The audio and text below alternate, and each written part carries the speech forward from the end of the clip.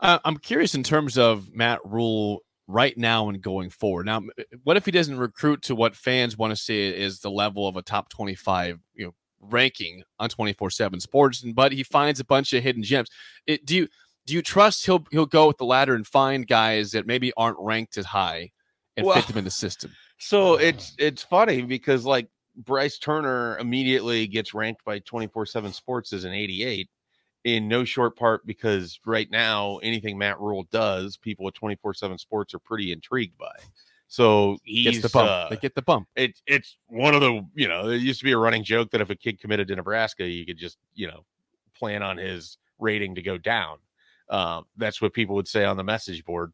This is one of those very opposite instances against where a kid that most people had never heard of in the recruiting industry, to be honest, like they unearthed Bryce Turner and he ends up as a high 3